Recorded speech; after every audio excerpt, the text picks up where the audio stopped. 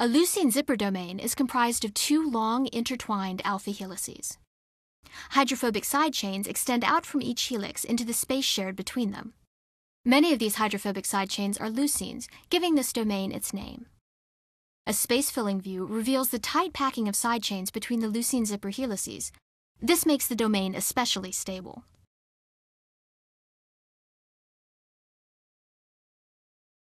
Extensions of the two leucine zipper helices straddle the DNA major groove.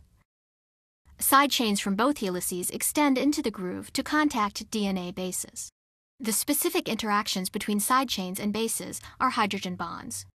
In this example, an arginine residue makes two contacts with a guanine base.